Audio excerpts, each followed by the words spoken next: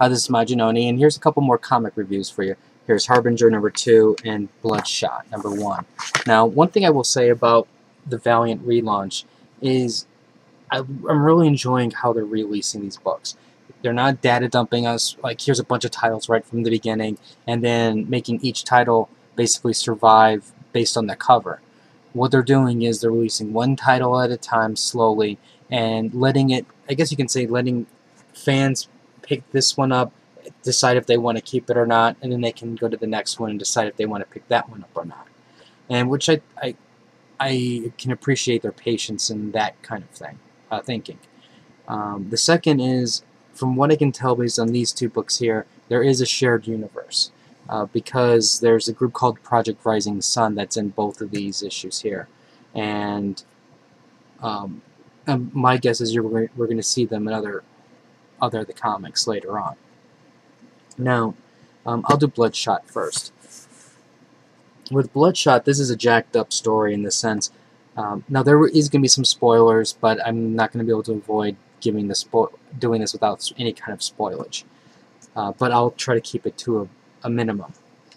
Now, what we have here is basically a soldier who, he has a family, wife, kids, and he's torn away from them to do one last mission, and on his mission he gets killed, shot by a missile.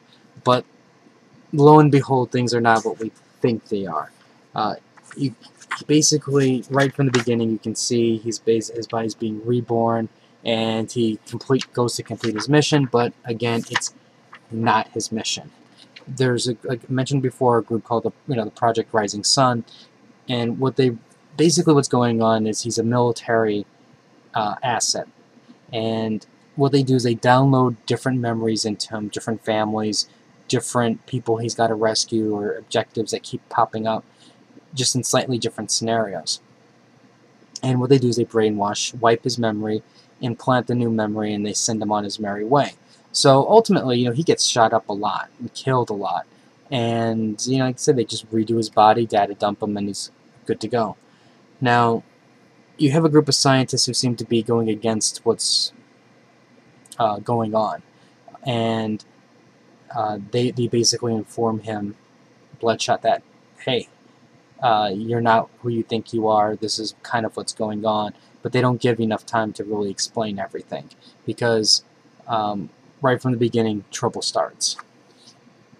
Overall, I really do think that they did a really good job at setting up this world. They're making it a very modernized world, and in this, in this setting, you don't see capes flying around.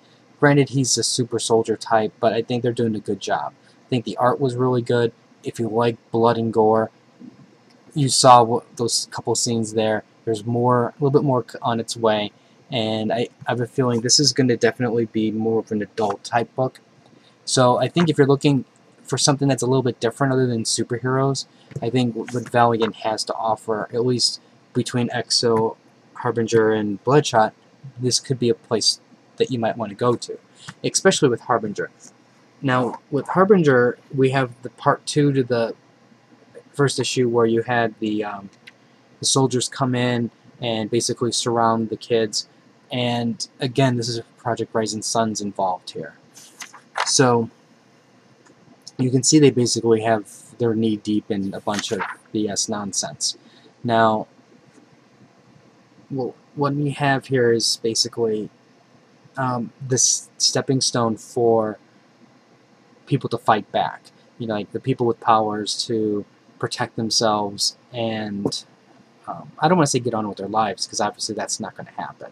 There's going to be some battling later on, and what they're doing is they're setting that stage up right now, introducing who the key players are, and I think, and again, they're really putting this into like a more modern world. I guess you can say, even though this has been said multiple times and abused to the point of, anytime you hear it, especially when it comes out of the word of Liefeld's mouth, you just groan. And it's basically, what if superheroes existed in today's world? Granted, you can just go by the route of, yeah, they'd be superstars with mass fortune and fame and everything. But on the other side, that's not always the case. You're going to have the ones the other scenario is these are going to be normal people who are going to be trapped by the government and used as weapons. And this is kind of like what's going on in this case right here. And I think they're doing, I think they're doing a really good job at setting everything up. The art's really good, solid.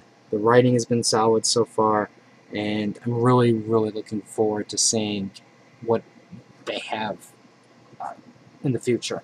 I'm definitely going to keep buying these two books. I don't know if I'm going to get Archer and Armstrong. I used to read Archer and Armstrong and I liked it, but I'm not sure if I'm liking the newer concept.